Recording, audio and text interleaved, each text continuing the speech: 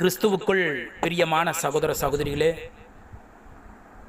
பிதாவாகிய தேவன் தாமே பரிசுத்த வேத வசனங்களின் அடிப்படையிலே கிறிஸ்து இயேசுவின் கிருபையினாலே முதல் நூற்றாண்டு சபை வரலாறு என்கிற தலைப்பிலே 27வது பாகம் வரைக்கும் நாம் சிந்திக்க தேவன் உதவி செய்துள்ளார். இன்றைய தினத்தில் 27வது பாகத்தை நாம் சிந்திப்போம். இந்த தொடரை தொடர்ந்து கவனித்து வருபவர்களுக்கு ஒரு விஷயம் நன்றாக தெரியும். புதிய உடன்படிக்கை சத்தியத்தின் அடிப்படையிலே சபையானது இந்த உலகத்திலே ஸ்தாபிக்கப்பட்டது.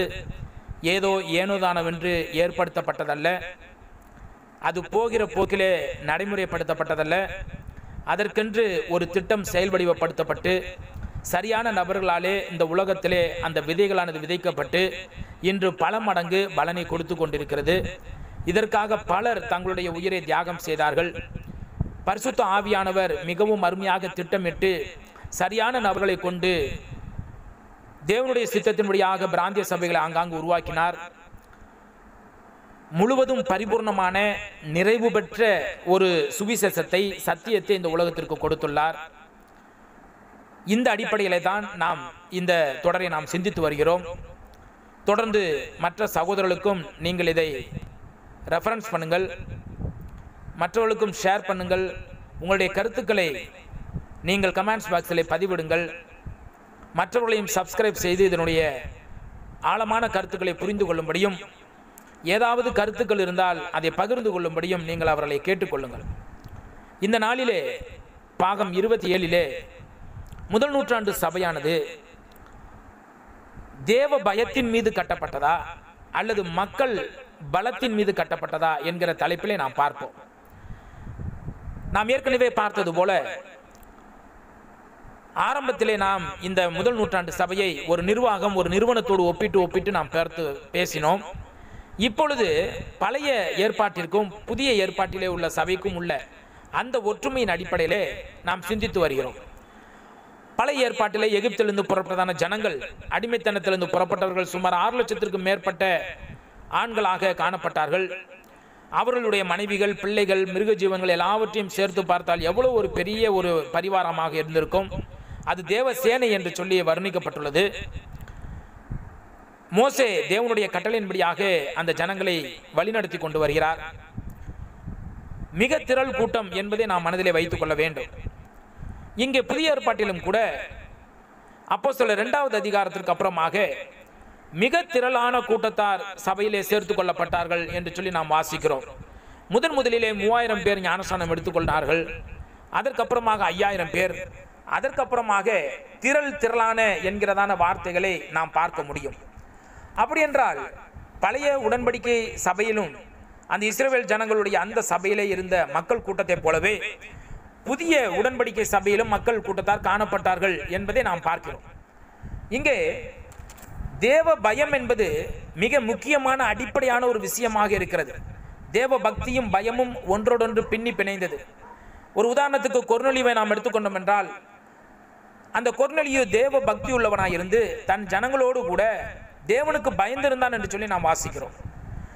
இங்கே இஸ்ரவேல் ஜனங்களிடத்திலே பயமும் இல்லை, பக்தியும் இல்லை. அவர்கள் வணங்கா கழுத்துள்ள ஜனங்களாக தேவனை அடிக்கடி பரீட்சை பார்க்கிறவர்களாக இருந்தார்கள். அதனால் அநேகம் பேர் அவர்கள் அழிக்கப்பட்டார்கள் என்று சொல்லி 1 கொரிந்தியர் 10வது அதிகாரத்திலே நாம் வாசிக்கிறோம். இங்கே பரிசுத்த ஆவியானவர் முதல் நூற்றாண்டு சபையை புதிய உடன்படிக்கை சத்தியத்தின் அடிப்படையிலே ஆரம்பிக்கும் பொழுது மிக தெளிவாக தேவனுடைய பரிசுத்தத்தின் மேல் நம்பிக்கை வைக்கிறதான ஜனங்கள் அவருடைய பரிசுத்தத்தின் மேல் பக்தி உள்ளவராக, அவருடைய பரிசுத்தத்தின் மேல் பயம் உள்ளவர்களாக இருக்க வேண்டும் என்பதிலே ஆணித்தரமான ஒரு குறிக்கோளோடு இருந்தார். பரிசுத்த ஆவியானவர் அப்போஸ்தலர்கள் மூலமாக பிராந்திய சபைகளை ஆரம்பிக்கும் பொழுது தேவனுடைய பரிசுத்தத்தின் மேல் பக்தியுள்ள, பயமுள்ள ஒரு நடவடிக்கை மூலம் ஆக்கப்பட வேண்டும் என்பதிலே நோக்கமாக இருந்தார் என்பதை நாம் மறுக்க முடியாது. இவ்வளவு திரளான ஜனங்கள் சபையிலே சேர்த்து கொண்டு வந்தார்கள். திரள் என்று சொல்லும் பொழுது கண்டிப்பாக அதிலே பாவமானது உற்பத்தி ஆவதற்கு வாய்ப்பு இருக்கிறது. உதாரணத்துக்கு நாம் பார்க்கலாம், அப்போஸ்தலர் 5வது அதிகாரத்திலே அவ்வளவு திரளான சபை விசுவாசிகள் மத்தியிலே அனனியா சப்பீரால் அங்கே கெட்டுப்போன நபர்களாக அவர்கள் அங்கே இருந்தார்கள். அவர்கள் பரிசுத்தாவிக்கு விரோதமாக பொய் சொன்னார்கள்.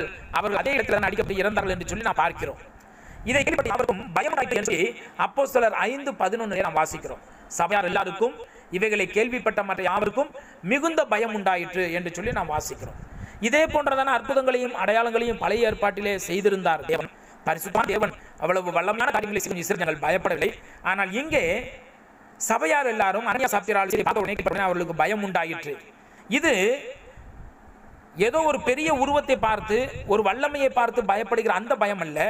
ஏனென்றால் ஏற்கனவே தேவ வசனத்தை கேட்டு விசுவாசித்து கீழ்ப்படிந்ததான சபை மக்கள் அவர்கள் தேவ பக்தியோடு கூட பயந்தார்கள். இதுதான் புதிய உடன்படிக்கை சத்தியத்திற்கு மிக அவசியமான ஒன்று.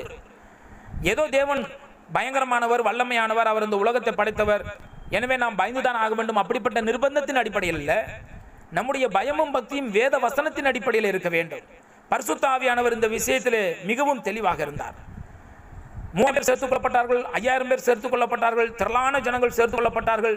5வது அதிகாரம் 14 அப்போஸ்தலர் 5:14 திரளான புருஷர்களும் ஸ்திரீகளும் விசுவாசமுள்ளவர்களாகிய கர்த்தரிடமாக அதிகமாக சேர்க்கப்பட்டார்கள். எல்லாம் நல்லதுதான்.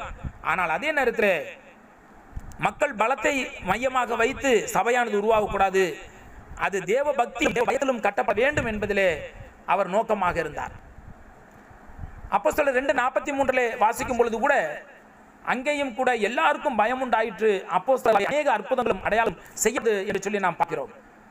அதே போல 6வது அதிகாரம் 7வது வசனத்தை வாசிக்கும் பொழுது அப்போஸ்தலர் 6:7 தேவன் விருத்தி அடைந்தது, சீசருடைய தொகை எருசலேமிலே மிகவும் பெருகிற்று, ஆசாரியர்களில் அநேகரும் விசுவாசத்து கீழ்ப்படிந்தார்கள் என்று நாம் பார்க்கிறோம். பெரிய தொகை ஆசாரியர்களும் கூட அங்கே சீசர்களாக மாறினார்கள் என்று சொன்னால் அங்கே ஒரு கட்டுப்பாடு தேவைப்பட்டது. ஒரு பரிசுத்தத்தின் தேவனுடைய பரிசுத்தத்தின் மேல் பயம் தேவைப்பட்டது. இப்படித்தானே உடனடியான தண்டனைகள் அங்கே கொடுக்கப்பட்டது. மாயவிதிக்கான சீமோனை எடுத்துக்கொள்ளலாம். உடனடியாக கிடைக்கும் பொழுது அங்கே தேவனுடைய பிள்ளைகள் தேவனுடைய பரிசுத்தத்தை அவர்கள் கண்ணார கண்டு அதன் மேல் பயபக்தி உள்ளவர்களாக மாறினார்கள் என்று நாம் பார்க்கிறோம். அப்போஸ்தலர் வாசிக்கும் பொழுது பார்க்கிறோம் கிரேக்கரானவர்கள் தங்கள் அன்றாட விசாரணையில் திட்டமாய் விசாரிக்கப்படவில்லை என்று எபிரேயருக்கு விரோதமாய் முறுமுறுத்து, இது ஒரு சின்ன பிரச்சனை, ஆனால் உடனடியாக அதற்கு ஒரு சொல்யூஷன் கொடுக்கப்பட்டது. அடிக்கப்படக்கூடிய செய்தவர்களுக்கு தண்டனை கிடைத்தது. அவர்கள் ஒருவேளை தங்களை மன்னிப்பு கொடுக்கப்பட்டது. ஒரு முறுமுறுப்போடு நிபந்தமான சூழ்நிலையில் இருந்த ஜனங்களுக்கு அங்கே தீர்வு கொடுக்கப்பட்டது. பாருங்கள், இதுதான் புதிய உடன்படிக்கை சத்தியமானது. முதல் நூற்றாண்டு சபையானது கட்டப்பட்டது. இந்த நாட்களிலே அநேக ஜனங்களை கூட்டுவதிலே நாம் புரியாத கூடாது. நாம் வாசிக்கும் பொழுது மரியாளுடைய வீட்டிலே கூடுகிறவை, சபை, இப்படியாக வீட்டு சபைகளை பார்க்கிறோம். இயேசு கிறிஸ்துவும் சொல்றார், 2-3 பேர் என் நாமத்தினாலே எங்கே கூடுகிறீர்களோ அங்கே நான். பாருங்க, அப்ப என்ன அர்த்தம் என்றால் தேவன் அதிகமான எண்ணிக்கையிலே ஜனங்களை சேர்க்க வேண்டும், கூட்ட வேண்டும் என்று விரும்புவர்கள். ஆனால் அப்படி சேர்க்கப்படுகிறவர்கள், தெரிந்தெடுக்கப்பட்டவர்கள், கர்த்தருடைய வசனத்திற்கு கீழ்ப்படிகிறவர்கள், பரிசுத்தமுள்ளவராய் இருக்கிறார். அதனால் நீங்களும் உங்களுடைய நடவடிக்கை எல்லாரும் பரிசுத்தராயிருங்கள் என்று சொல்லி வருமே, அதில்லாத நடவடிக்கைகளில் பரிசுத்தமுள்ளவர்களாக இருக்க வேண்டும். கொர்நேலியுனுடைய குடும்பத்தாரை போல நாம் தேவ பக்தி உள்ளவர்களாக இருந்து தேவனுக்கு பதிலாக நாம் இருக்க வேண்டும் என்பதுதான் தேவனுடைய சித்தமாக இருக்கிறது. அவன் தேவ பக்தி உள்ளவனும் தன் வீட்டார் அனைவரோடும் தேவனுக்கு பயந்தவனுமாக இருந்தான் என்று சொல்லி நாம் வாசிக்கிறோம். எனவே கிறிஸ்துவர்களே, முதல் சபையாக 27 மக்கள் திரளான கூட்டமாய் சேர்க்கப்பட்ட என்பதற்காக நாம் மக்கள் மேல, மக்கள் பதர்களின் மேலே அல்ல, தேவ பக்தியுள்ள ஆத்துமாக்கள் மேலே, தேவனுக்கு பயப்படுகிற பயமுள்ள ஆத்துமாக்கள் மேலே கட்டப்பட்டவர்களாக நாம் இருக்க வேண்டும். அப்ப கட்டப்படுகிற சபைதான் நீடித்து நிலைத்து நிற்கும்.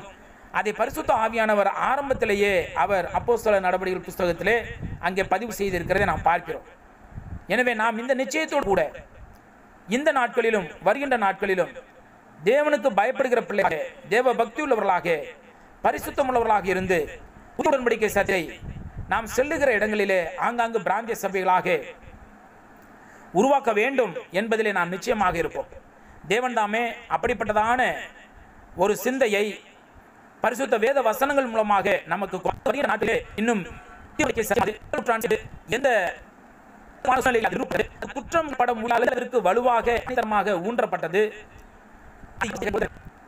இதற்கு மேலும் யாராவது வந்து அதை சீர்திருத்த வேண்டும் அல்லது ஒரு உபயோகப்பட்டதா என்கிறதான என்றால் இந்த புதிய உடன்படிக்கை சத்தியமானது நமக்கு தேவனால் கொடுக்கப்பட்டது. அதை பரிசுத்தவர் எந்த அளவு மிகவும் சூழ்நிலை அப்போஸ்தலமாக எப்படி பரிசுத்த வேதாகமாக கொடுத்திருக்கிறார் என்பதை நாம் உணர்வு.